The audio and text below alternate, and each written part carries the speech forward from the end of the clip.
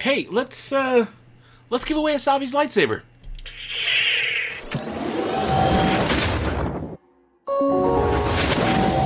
Hey everybody, welcome to the Dano channel. I am Dano, and you know what? We are going to give away a Savi's lightsaber today. But the bigger point of this video is I wanted to show you guys some of these things that I was making. I made these little banners for Savi's, actually. Those are the same. I didn't realize I had two of the same ones. But there's another one for Peace and Justice, but I got Protection Defense. I was making banners for all four of the themes, and I wanted to show you guys, give you a little DIY on how these are done. So these are all sent out. I actually took orders for these a while back. They took way longer than expected to get made, but I wanted to walk you through the process just so you all, especially those of you who bought them and already have them by now, hopefully, you know kind of what went into them, because it took a lot. And I recorded the process. That's kind of also what took a little bit longer with it, was me recording it. But when I put all of my footage of what I recorded, and I didn't record the whole, like, every single one that I made, I recorded the process of, like, making, I don't know, maybe 5 or 6, you know, like everything that went into it, and it was like 3 hours worth of footage, and I didn't even record me cutting the canvas or ironing it. I spent probably about 2 hours on each of those. 2 hours just cutting canvas, and 2 hours just ironing that canvas so it's flat. So what goes into these is, it's actually, this is like drop cloth. This is like canvas drop cloth that you would buy for, actually got it at Lowe's or Home Depot in the painting supply aisle.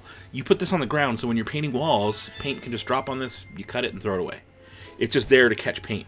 But it's a perfect, good canvas that works for this kind of thing. And this isn't like a iron-on, this is actually paint. This is done with airbrush. So what I start by doing is, first, I gotta measure these out. I got my big old cutting board, and I sit there and I literally, with a rolling, like a rolling cutter, just cut each one, measure it out, set it by, I think it was like 21 inches by 14 or 15, something like that. I had it set and I just sat there for 2 hours, cutting. When that was done, I had my stack, about 50 or 60 of these things, and then I would sit, I went upstairs, because my wife actually has an ironing board. Little thing about me, I don't iron any.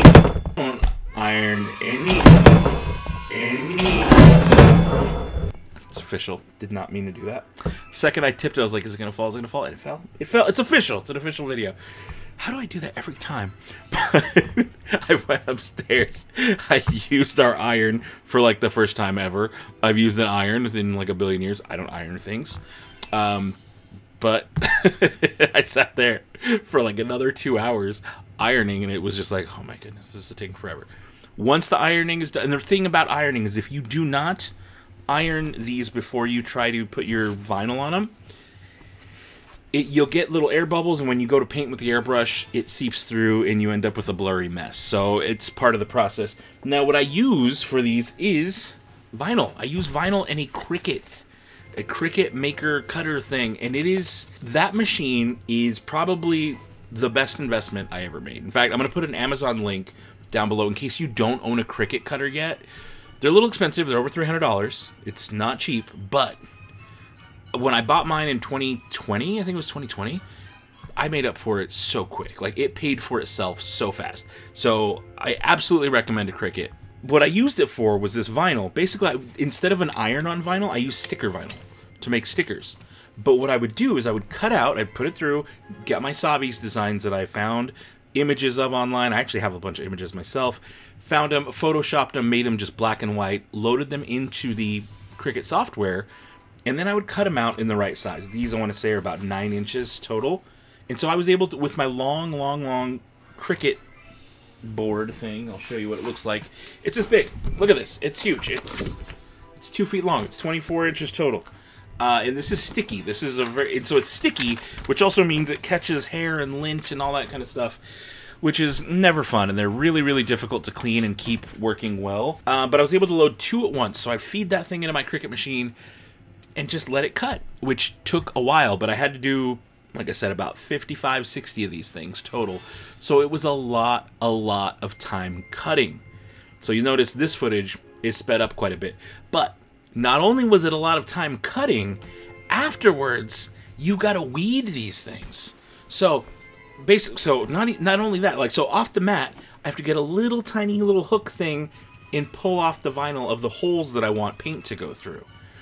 Once you've done that and you've weeded, and again, weeding one of these took quite a while. Took a few minutes each one to weed, times about 60. And I did, you know, I did them in different designs. I would do all of my protection defense at once. And so every one of these little squares and rectangles had to get pulled off. Each one, pull off, pull off, pull off, pull, systematically till it's free. And then when it's free, what you do is you get a transfer plastic. So you put that plastic over it, and it's like basically a clear sticker. And you put that clear sticker over your vinyl that's been weeded. And then what you can do is you can peel all of that off of your tray, your whole mat, and you peel the paper backing off. So what you end up with is a sticky side going against a not so sticky side. And then when you peel that paper off, that side on the back is sticky, which you can then put on your fabric. So you're not really meant to put stickers on fabric, but that's why I used it that way, so I could peel it off after I was done. So basically what I would do, once I have my clear transfer sticker sheet on top of my actual sticker, I was able to put it on the canvas itself, and I would get my little brayer thing and kind of make it really smooth, make sure there was no weird air bubbles or anything like that. And once that was set, and I actually did it for all of them at once, and I sat there and I got them all set, laid them all out, I went then and got my airbrush ready, and I would start the airbrush technique, and I would just boom, airbrush, all the way through. You can see some footage here of me doing each of the different themes. It's sped up, of course. But once you airbrush and you put that on there, you got to let it dry. You got to sit and wait and let them all dry. Now, the bad thing about my airbrush is it's going through some issues. I don't know if it's because it's a few years old, but it has an automatic reset. So when it gets low enough in the air pressure, it starts up again. There's something wrong with the motor where it doesn't quite kick back on. And what it does is it just like tries to like come back on, and it won't for the longest time. So it's really, really annoying. And so this air compressor just like won't turn back on, and what it does is it gets hot. And if I don't release all of the air out manually, it will get so hot that it doesn't turn back on. Then I have to wait like an hour or two for the whole thing to cool down. So I mean, we're talking hours upon hours upon hours upon hours to get 5 done. So that's why like I severely underestimated how long it was going to take to get these done, because I took orders like, I don't know, what, mid-November I think was the last order I took, and I was like, okay, I need to like get these done. And so in my time that I had, I was like, okay, well, let me break this into different sections. Like one day I'm just going to do all the cutting, one day I'm just going to do all the ironing, one day I'm just going to do airbrushing. And I would find that I'd wake up in the morning and start, but with the air compressor issues, I'd be able to do like, what, 5, maybe? 5, 6, and I'd have places for them to dry, because they also have to sit there. That paint has to dry. And so I'd let them sit there and dry. Maybe I could squeeze out a couple more if I could find places to lay them. But then my air compressor would be like, nope, too hot. Can't work. So I'd have to sit and wait and do something else. And so this like rinse and repeat, rinse and repeat. And that was just to get them started. Once I had the designs on there, then I would have to go in and cut these, like literally with scissors. Just get scissors, and I would get it, and I would bunch. I mean, this is all random. Every one of these holes, these are all done by hand. The holes are completely random. They're like, none of them are the same. Not a single one of these things is the same. So everybody got a unique, different piece, which is, I think, the really cool idea about it is that like every single one is different. They're not mass produced. They're produced by one dude in his little office. It's not ventilated enough as it should be office. But yeah, so after that I have to cut all the holes separately, and at the end I was left with this big huge pile of scraps. But not only would they cut the holes, I'd have to cut these little edges and make sure these were all good. And it was a lot. Times 60. Like 55, 60. And so once that was done, then I'd have to hit it with more airbrush. I basically go black on the inside, a little layer of black on the inside, and then I'd hit the outside with brown and hit the others, all the edges with this brown, just to give it that kind of weathered, cool look, like it's been a little bit dirtied. And yeah, it was a really, really neat, fun project. I don't know that I'm going to be doing a whole lot of those in the future, so I mean, I might do more designs. We'll see. I did do a couple, actually. I put together some other designs. Let me know how you feel about this. And real quick, just for example, to see the difference, this is one that has not been weathered at all, this Power and Control. versus one that has been weathered. And I mean, it's a world of difference. They look completely different. Notice that string coming off? I have so many of these little strings everywhere now.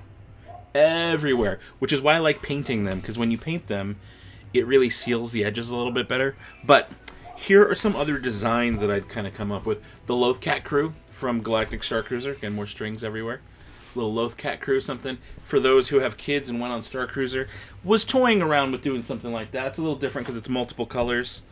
Oh, and this one's kind of fun. This one I think I'm going to do something different with if I do it again. But of course Gaia's logo from Star Cruiser. But I put a little bit of that iridescent, like, I don't know how well you can see it on there, but the colors should kind of, it's actually the same kind of thing I used on this droid. It's like a color shift where it goes blue to purple, and it's got like a really cool color shift thing going on it. You can kind of see it a little bit when the light hits it just right. But just some stuff I was playing around with. If that's something you're really interested in, let me know if there's other logos and stuff you'd like to do. I know a guy named Kevin Kenka who does these. He's the one who inspired me to do them. He sent me some. He actually sent me one with the Dano channel on it. He does a really good job with them too. Hit him up too. He's doing them regularly. I don't have time to do them super regularly. Like I said, these took way longer than ever. But one of the things I wanted to do, and one of the things I said I would do, like on my second round of orders, said, look, anybody who ordered these newer, higher priced, because these cost a bit more. They were $35. I think 34 and change is what I was charging, which I found out wasn't enough with how much time it took.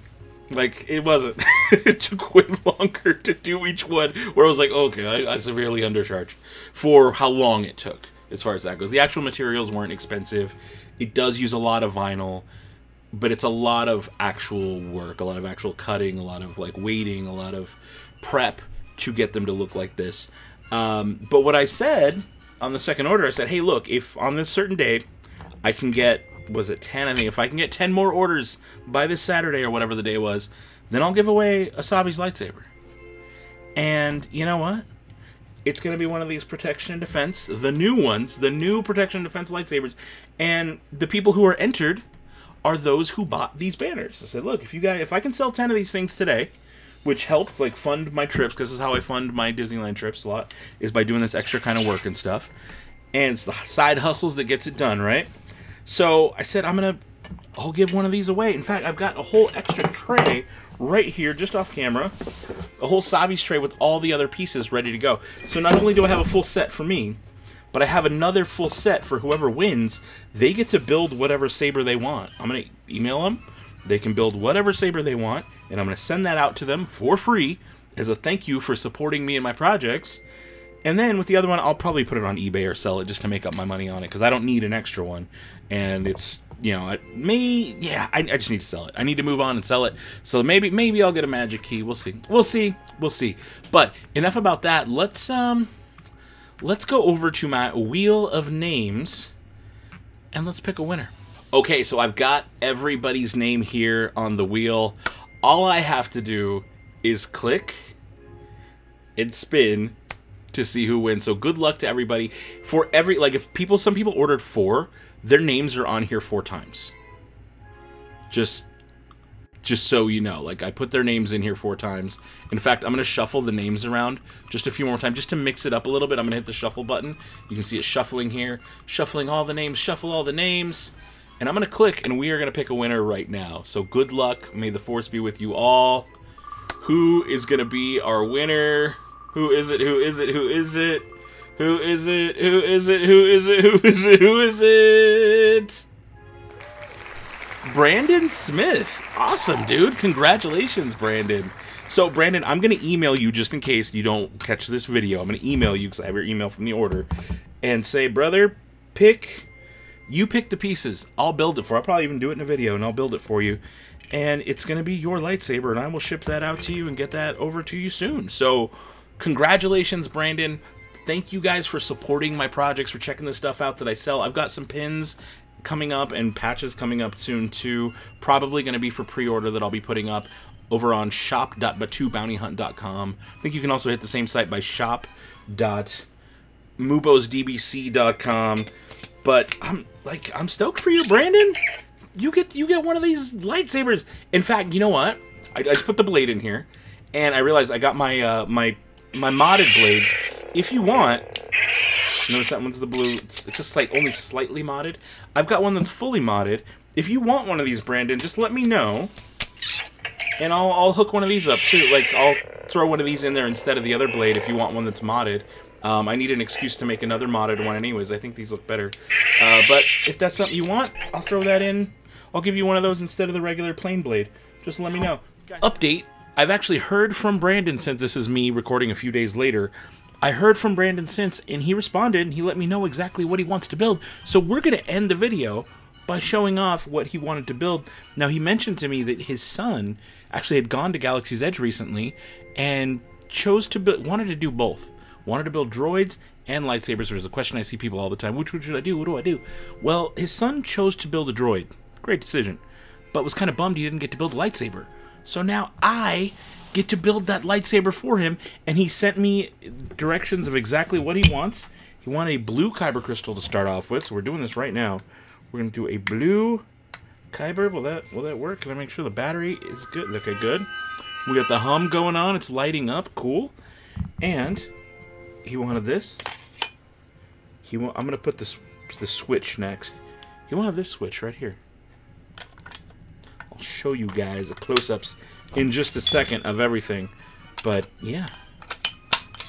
Okay. Screw that on. So far. That's what we got. Not bad. I like it. Good choices, good choices. Now, for the bottom sleeve, he wanted this one. Right here. Can I get it to go? Can I get it to go? There we go. Line them up. There we go. Line up. Maybe. Maybe not. Will you look at the saber? There we go. Okay. I can dig it. I can dig it. And then, for our emitter, it's going to be a blue saber. I can dig it. I like it. Oh, yeah. Okay.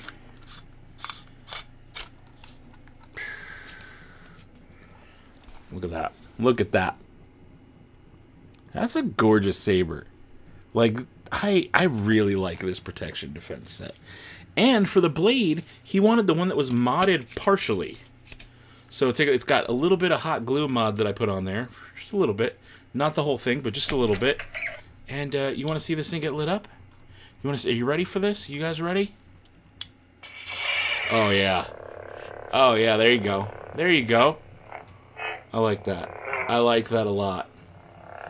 Dude. Brandon, your son built a pretty sweet saber. Now, you're also getting the pin and the sheath. Now, this came with a pin, so I'm also hooking that up, too. And the black saber sheath that goes with it. So I'll have that shipped out to you soon. But there you go. Congratulations, Brandon, your son. Thanks for supporting my projects. Guys, thank you to everybody who supported and purchased any stuff from the shop. Again, I've got pins and other stuff coming out soon. In fact, I'm going to start putting some of my collection, my Micro Galaxy Squadron extras, I'm going to start putting on there, like in bundles, if you guys want to. If you want to grab them, because those little minis, the blind boxes, are kind of hard to find. So I'm putting together little packages of them, like bundles of 4 or 5 figures, and I'll be selling them through that shop.